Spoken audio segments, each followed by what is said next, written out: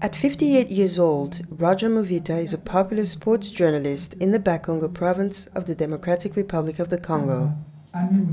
Despite his expertise in sports, his life has been spent on the sidelines due to the devastating virus known as polio. Signs of the crippling disease appeared when he was only 2 years old, eventually paralyzing his lower limbs and forcing him to use crutches to walk. Avec la polio, j'ai dû commencer l'école primaire à l'âge de 9 ans, mais chaque fois interrompu avec des rendez-vous. Roger has had 17 surgical operations in the hope that he'd regain the use of his legs. But despite these interventions, he can only stand upright with the help of wooden crutches and metal splints. Tout a été pratiquement difficile. Et même aujourd'hui, je travaille, j'ai ma maison, c'est ma propre maison, j'ai des enfants, j'ai ma femme, mais la vie est toujours difficile parce que je ne peux pas me déplacer à pied, faire par exemple 100 mètres à pied, c'est difficile.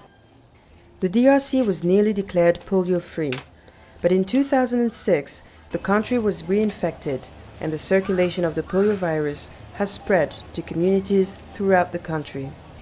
Roger is actively involved in the fight against the highly contagious disease, raising awareness on his radio station and other media.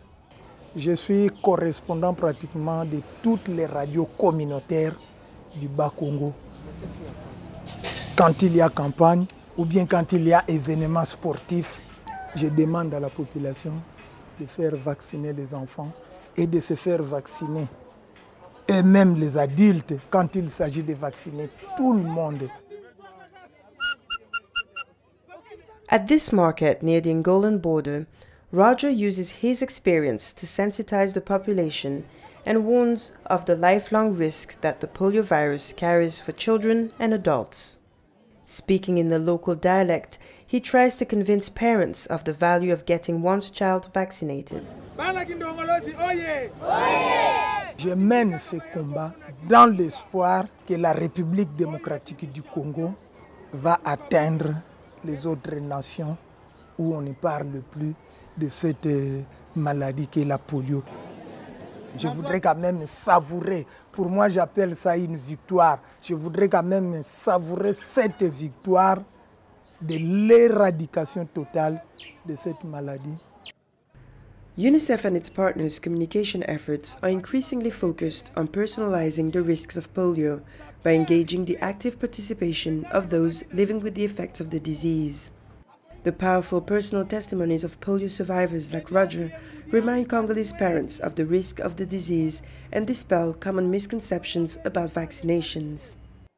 Faites-vous vacciner. Faites vacciner vos enfants pour qu'ils ne deviennent pas comme moi. Pour qu'ils deviennent des grands footballeurs, des grands basketteurs, de grands nageurs avec une bonne santé. Roger is a dedicated advocate of the vaccine in DRC. His public testimonies make him an essential voice in the fight against polio throughout Congo province.